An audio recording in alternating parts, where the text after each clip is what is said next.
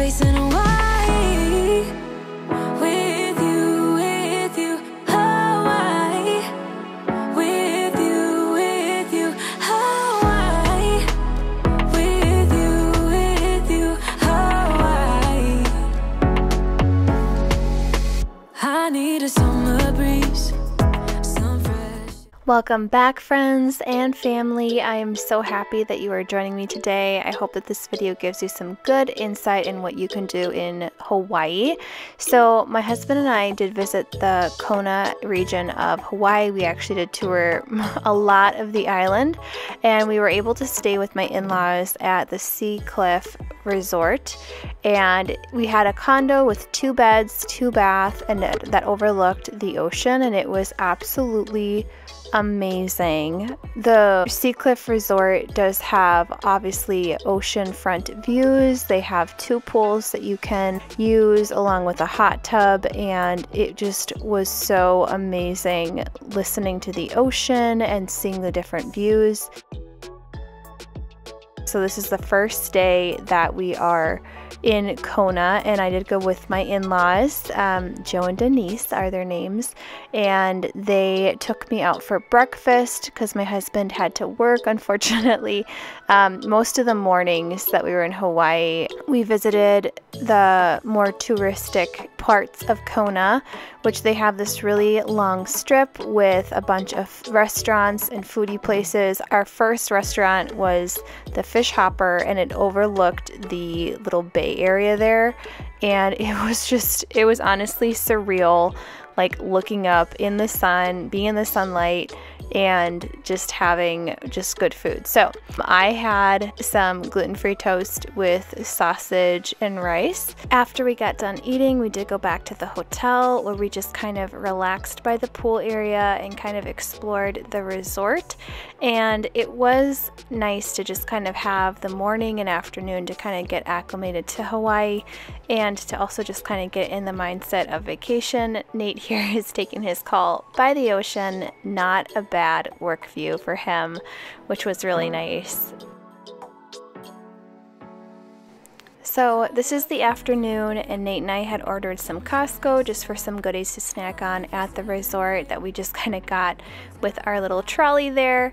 And then all of my family is going to be going to this restaurant called The View, and it does live up to its name because it does have quite the view. So this restaurant was absolutely amazing. I was still getting used to the fact that they don't really have like windows or things like that because the weather over there is just so perfect. So it's just all kind of open spaces, and the sun was setting, which was absolutely stunning. We were able to eat some really tasty food and see some of the nighttime scuba diving that was going on. If we're gonna go to the Black Sea Beach, Black Sand Beach, what do you think? I'm so excited. You're so excited? I'm excited too. World famous. Woo! Only happens in volcanic areas.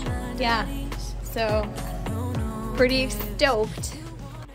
This was our first day leaving the Kona area, and as you will see in this video, Hawaii has both white and black sand beaches just because it is a volcanic area. So after driving about an hour, we did arrive to the black sand beach, and it was so breathtaking and also kind of a surreal experience just being on a beach, but the sand is black. It's not like white sand at this beach. It was cool to see all the different families and tourists that were visiting Hawaii, and it was fun to just kind of spend some time to look at the sights and just see all the little tide pools as well there.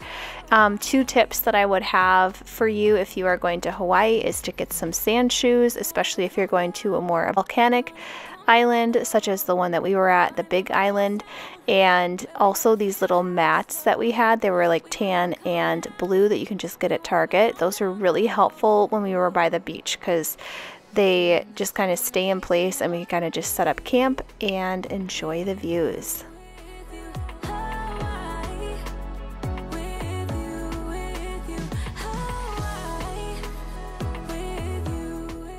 So looking at the very clear tide pools that this beach had was absolutely a cool experience because of all the little critters you would find in it, which brings me to Timmy the turtle.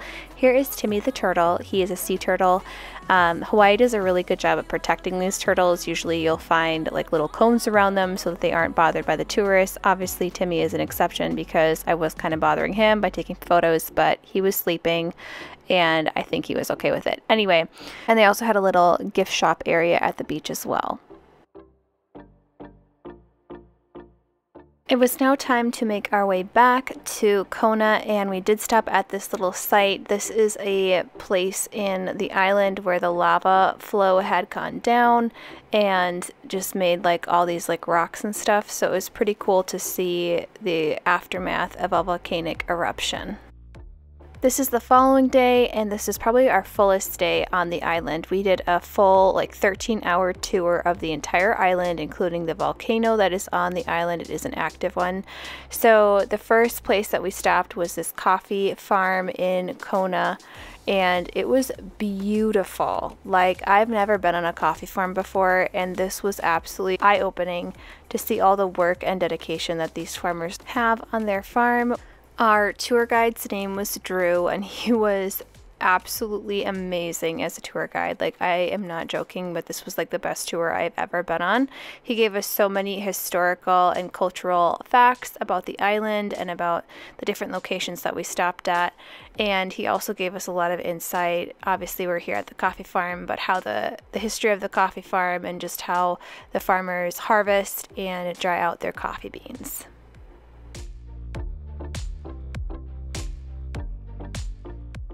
We got to go into the coffee farm's little shop here, and it was so cute and quaint. They gave out free samples of the Kona coffee that they grew on the farm.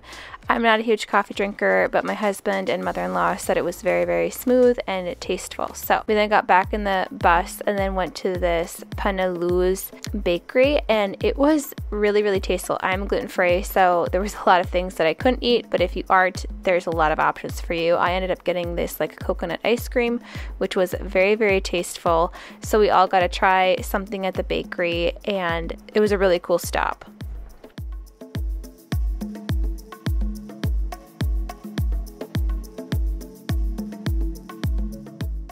We then went back to the bus and went to the black sand beach.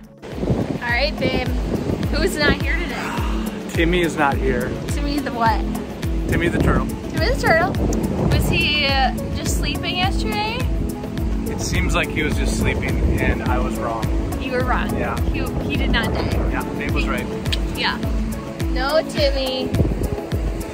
Woohoo! Yeah, Timmy the turtle. Timmy, we miss you. Yeah. Wherever you are. Hope you catch a lot of fish. Yeah, amen.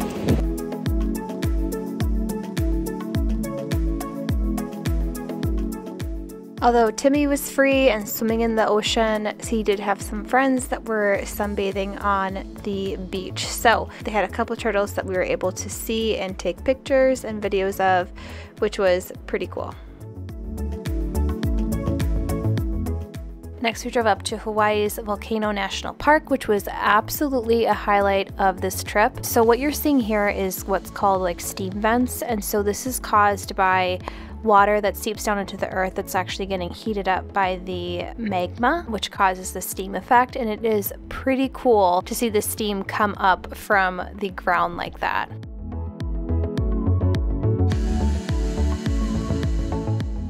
Next, we got to explore the summit of Kala'u. Now, this volcano is active, as you can see some of the steam that's rising up. In July of 2018, a massive eruption on the East Rift Zone of Kilauea, not sure if I'm saying that right, relieved magma pressure under Helema Aluma, causing the crater to collapse and expanded from about 280 feet deep and went about 1.5 miles wide. So it puts into perspective how powerful this volcano is when it erupts.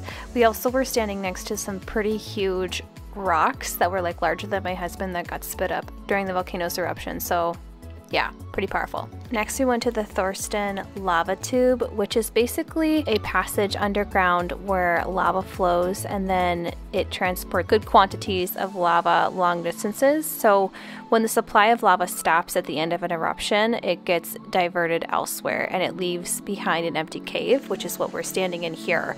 So it was pretty cool to see just this huge passageway that the lava used to flow out of. So that was a really cool experience as well.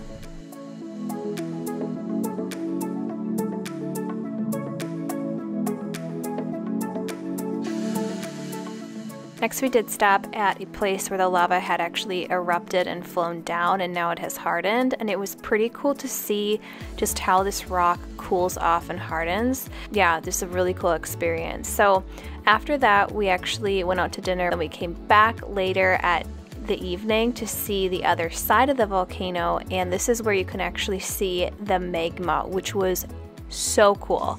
Like, this video does not do it justice, but it is like was literally bubbling up, and it was so cool. Like, I honestly do not have an adjective to describe how cool that was. So this is the next morning. Nate and I did kind of chill just because we did have a pretty full day the day before, and so we kind of just chilled by the pool. I did some devos and we went swimming a little bit and just kind of lounged around, which was lovely.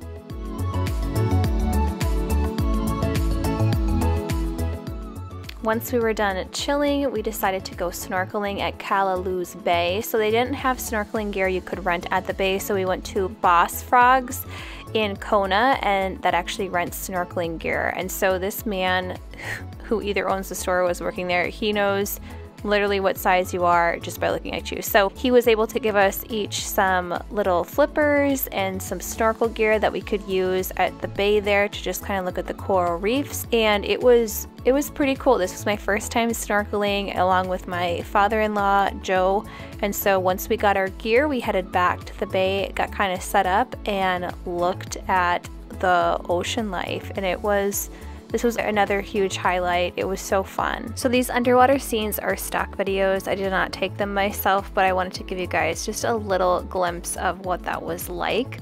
And again, it doesn't really fully depict, but we saw so many colorful fish. After we got done snorkeling, we went back to the hotel, got kind of dolled up for the evening to have some dinner at Kona Inn restaurant. And so this was a beautiful restaurant that had just a really historical presence in Kona. They also had on display a lot of the largest catches that they've caught of the different types of fish, along with just beautiful ambiance. I ended up getting a salad with some coconut shrimp, and then my husband ended up getting, I think it was mahi-mahi fish with rice and vegetables. Very, very good. The following day we went to Kealakekua Bay. It's actually right next to Captain Cook's monument in Captain Cook. And so we were going to try out a new bay to snorkel in. This location has what's called a two-step. It's actually made from the rocks, but you can go, it's like 2 steps down into the water. So me and my in-laws went snorkeling again, and guys, this was such an amazing experience just to see the aquatic life and the fish and the coral reefs and just all of that amazing creation. It was just so awesome. So we went in there and had a blast. What was the coolest thing you saw? I liked the long one. I don't know the name of it. Yeah, it was like the long tube, super long. Yeah. Yellow. We'll look it up when we get home. Yeah. Maybe we'll put it right here, what it is. So that was wonderful. What did you like there? I like there was a big blue fish. It was huge, and it was like rainbow colors, and it was pretty magnificent. It was wonderful. Yeah. Wonderful time. I feel refreshed. Yeah. I feel good. Yeah. It's a long workout. It is a long workout. And a leg workout. Yep. But what I like more than being in the ocean and seeing fish is being there with you. Oh man, I love you. I love you. After snorkeling, we did go to Ali's Gardens Marketplace, and this is what I would best describe as like a Hawaiian outdoor outlet kind of setup. They had all these different shops and places that you could see. They had little food shops and tea, outfits, just artwork. It was like so cool to just see the different shops here.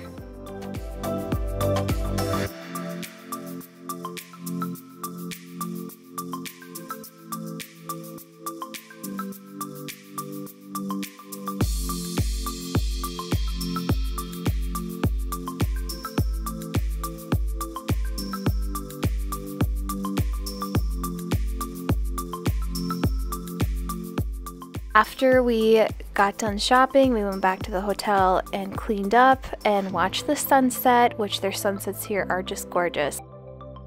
One of the top restaurants that we went to that was one of my favorite was Jackie Ray's Ohana Grill, and this was such a delightful meal. So I got coconut crusted mahi mahi, my husband got machiko mahi mahi, and then we ended it with key lime pie and coconut mint gelato, and so it was so scrumptious and delicious. Highly recommend it. So this is the final day in Kona. Nate and I and my in-laws all packed up our stuff and checked out of our hotel, and now we're just going to be going to the different shops in the downtown strip in Kona, which was really fun.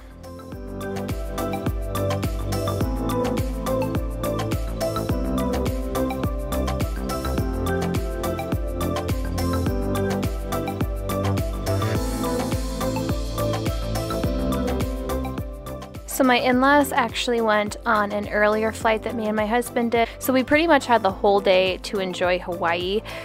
We went to the Kamakukona, a National Historic Landmark that was there, and then we also just went to the Kamakukona beach, which was a white sand beach, which was very luxurious. And probably one of the best things that me and my husband did was we went to get massages at the Malamo Pono massage spa, and it was luxurious and wonderful. Honestly, the best massage I've ever gotten in my life, and so highly recommend it if you're looking for something relaxing to do at a place that's professional and therapeutic. After our massages, we walked out floating on a cloud and we went to Hugo's on the Rocks, and this is a restaurant that overlooks the bay, and so again, Hawaii and their views is just stunning. It's like a win-win. Everywhere you look, it's just absolutely beautiful. So Nate and I got some nachos, I got a salad, and my husband got a burger, and it was scrumptious and delicious. Then Nate and I proceeded to get some dessert at Gypsy Gelato, which is a handmade gelato store in Kona, and it was absolutely scrumptious. I ended up getting the garden mint, and the mint was actually made from a local mint farm in Kona. And then also Faro is what they called the second one, which had macadamia and hazelnut in it, and it was absolutely delicious. So at this point, Nate and I were just kind of chilling and hanging out and enjoying Hawaii before our flight, so we ended up walking a short distance to see this beach volleyball tournament going on, which was so fun to watch. Nate and I ended up watching the sunset at this tournament, and again, it is like none other, the sunsets here in Hawaii. So we stayed here and had some shaved ice, and then we got on our flight to end our trip here. But I hope you guys were inspired by this Hawaii vlog. I hope that you got some insight, and if you're planning on going to Hawaii, that it gave some ideas of what you can do too. If you found this enjoyable and inspiring, I hope that you will hit the like button and also subscribe to my channel so you don't miss any future content. Aloha!